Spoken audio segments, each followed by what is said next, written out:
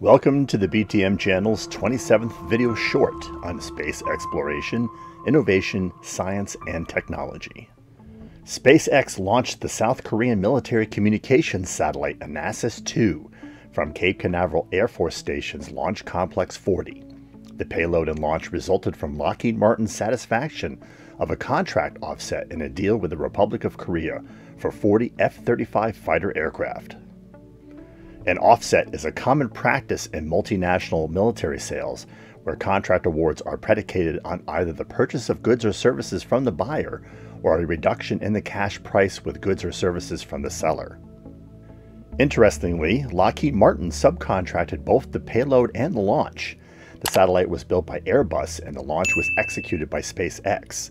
The defense and space giant had an option of building the satellite and launching the payload on an Atlas V from the United Launch Alliance, their joint venture with Boeing, but it appears that it was cheaper to subcontract both.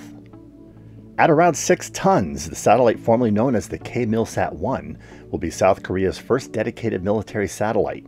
The actual customer was South Korea's Defense Acquisition Program Administration, who awarded the contract to Lockheed Martin in 2014. The name ANASIS-II is an acronym that stands for Army, Navy, Air Force Satellite Information System 2. ANASIS-II supplements the Koreasat-5 ANASIS-1 satellite that was launched by the Marine Launch Services Company Sea Launch on August 22, 2006. The satellite shared communications duties between South Korean company KT Corporation, which provided internet and television services, and the South Korean military. Koreasat-5 was replaced on October 30, 2017 by Koreasat-5A, which was also built by Alenia Space, now owned by Thales. The Koreasat-5A was also launched by SpaceX on a Falcon 9. The Koreasat-5A communications satellite appears to be solely dedicated to KT Corporation's needs. Similarly, with the launch of ANASIS-II, the South Korean military gets its own communications satellite. SpaceX was able to record its 57th successful recovery of a Falcon 9 first stage. This is also the fastest turnaround time of a booster, with a reflight within 51 days. The booster, B1058.2, is also noteworthy in that it was the same booster that launched the Dragon 2 Demo-2 spacecraft on May 30th of 2020. At the time of the launch, there was some speculation that the booster would not be reused, but instead be retained by NASA for display in commemoration of the first manned commercial spaceflight. That appears not to be the case in the short term, although if the booster survives its 10 cycles of launches that it is rated for, it still could be turned over to the U.S. Space Agency. For the first time, both fairing halves were also successfully caught by fairing catching ships. The twin recovery ships, named Ms. Tree and Ms. Chief, were located around 500 miles east of Cape Canaveral. The Falcon 9's fairing shells, which are 43 feet tall by 17 feet in diameter when joined together, return to Earth under a type of steerable parachute called a parafoil. The fairing recovery boats are each equipped with a giant net to catch the falling fairing halves. SpaceX has been able to catch one fairing half in a net on prior missions, while the other half was retrieved from the ocean, but the ANASIS-II launch marked the first time the company has caught both halves before they landed in the ocean.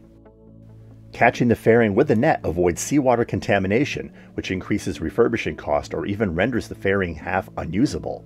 The fairing shells flown on the ANASIS-II launch were brand new, although SpaceX reused a fairing for the first time for a Starlink launch in November of 2019. The $6 million cost for new fairings appears not to be off-putting to skittish customers not comfortable with used launch components, but SpaceX has no such qualms on launches for its own broadband internet constellation. SpaceX started trying to retrieve its fairings in 2018 for launches from Vandenberg Air Force Base in California, and later moved the ships and equipment it uses for that purpose to Florida, where it launches more often. In addition to saving money, there's another reason why SpaceX wants to perfect this aspect of the launch system. Musk has said previously that he'd potentially consider adapting the fairing catching ships to also catch Crew Dragon capsules as they return to Earth, reducing risk for astronauts and recovery crews who currently have to collect them from the ocean. SpaceX's Dragon 2 capsule was originally designed to self-land on solid ground like the first stage of the booster, but the company reluctantly dropped that feature when NASA pressured them over the development schedule. Getting NASA to certify the Dragon 2 for dirt landings was going to be a real chore, and the agency was a lot more comfortable regarding crew safety with proven reliable parachutes. The only parachute failure on record for a manned mission was that of the Soyuz-1 capsule in 1967, when cosmonaut Vladimir Komarov was killed. Thus began a 53-year streak of parachute successes for US, Soviet, Chinese, and Russian space programs. What's your take on Lockheed Martin subcontracting the ANASIS-II satellite and the launch to SpaceX? Share with us by dropping a comment below.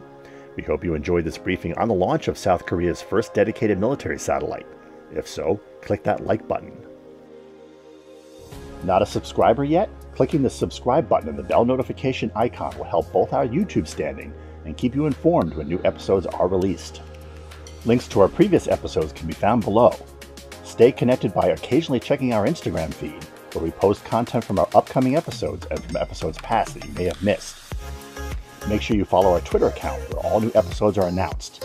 And finally, join us on our Facebook page, where we cover current news and events related to channel content. Thanks for watching.